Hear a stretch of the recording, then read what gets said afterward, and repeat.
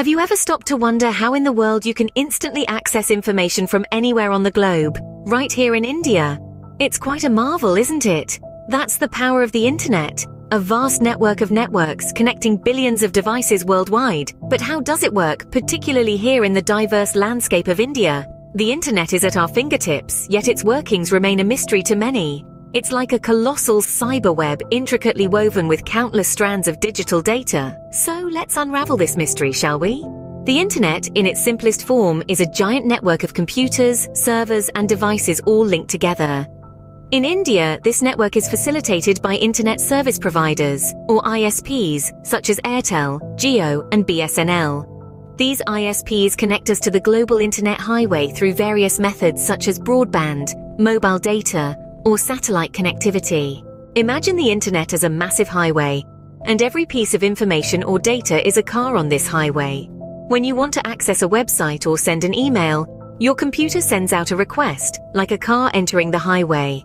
This request travels through a series of routers, servers, and data centers, like various intersections and checkpoints on a long journey, until it reaches its destination. But how does this information travel so swiftly? It's all thanks to a technology called packet switching.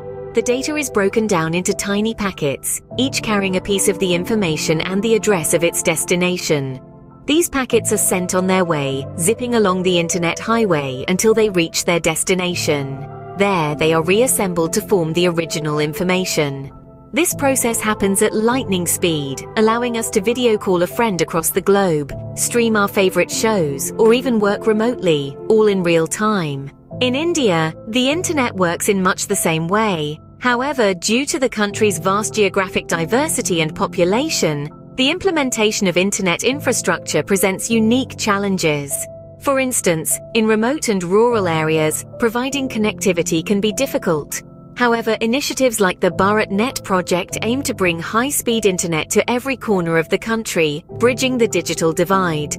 Moreover, the rapid growth of mobile internet usage in India has led to a mobile-first internet culture.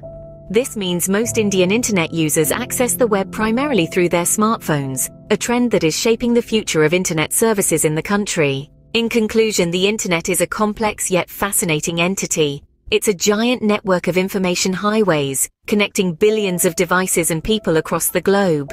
In India, despite unique challenges, the internet continues to evolve and grow, connecting more and more Indians to the world.